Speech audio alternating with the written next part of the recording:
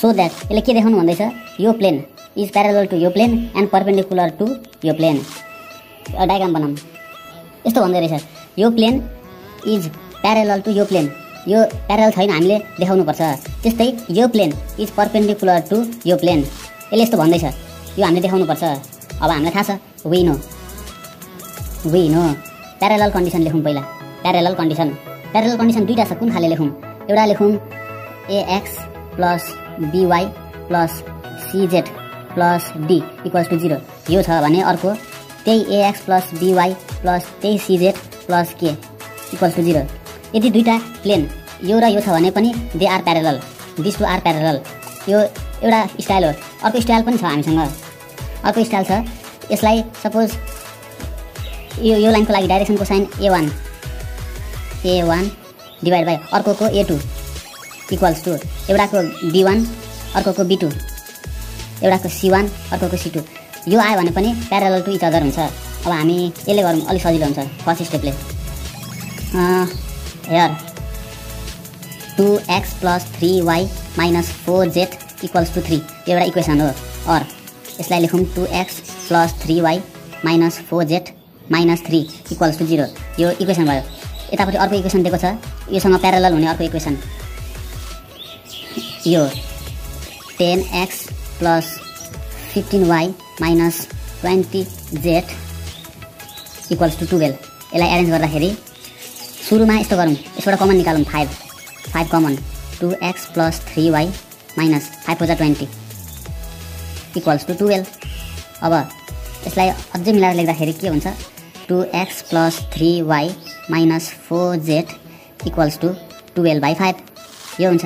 त्यसपछि 2x+3y - 4z - 12/5 equal to 0 अब यसलाई कम्पेयर गरौँ यो छ हाम्रो ax plus by plus cz plus something यो d भनौँ इक्वल टु 0 यो के छ यहाँ पनि a को ठाउँमा 2 नै छ भनेपछि ax प्लस 3 को ठाउँमा 3 नै छ by प्लस cz भनेको -4 को ठाउँमा -4 नै छ तर यहाँ d को ठाउँमा यति फरक छ प्लस k इक्वल्स टु 0 भनेपछि यो दुईटा लाइन यिनीहरूको फर्ममा आयो सो दे आर प्यारालल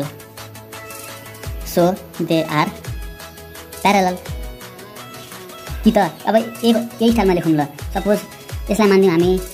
a1 यसलाई मान्दिउँ b1 यसलाई मान्दिउँ c1 यसलाई a2 b2 र c2 नाउ चेक गरौँ a1/a2 equals to b1/b2 equals to c1/c2 a1 छ 2 a2 पनि 2 b1 छ 3 b2 पनि 3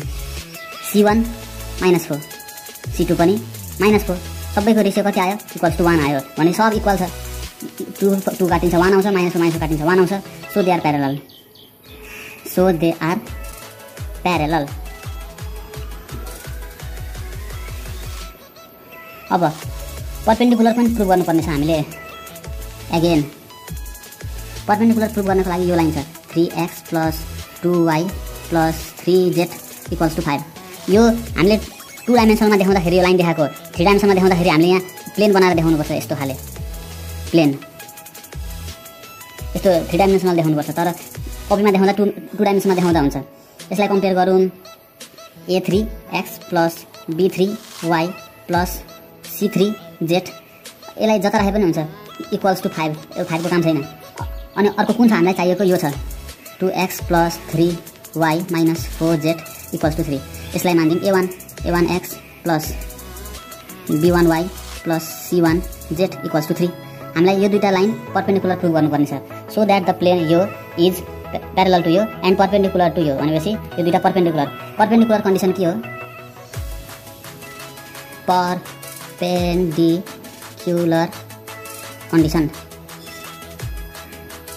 भनेको a1 a3 plus b1 b3 plus c1 c3 equals to 0 यो 0 आयो भने यो दुईटा प्लेन परपेन्डिकुलर हुन्छ अब a1 कति छ यहाँ a1 2 a3 यताबाट आयो 3 प्लस b1 आयो 3 b3 2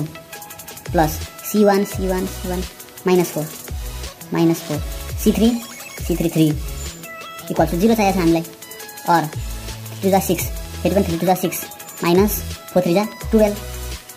12 equals to 0. Therefore 0 equals to 0. Statement के आयो? ट्रू आयो। स्टेटमेन्ट ट्रू भनेपछि यो दुईटा प्लेन, सो दुईटा प्लेनलाई they are parallel to each other यस्तो लेख्न मिल्छ। बुझ्नुभयो? यहाँनिर प्यारेलल कन्डिसन सेटिस्फाई भयो। यहाँनिर आएर ओहो प्यारेलल लेखेछु, सरी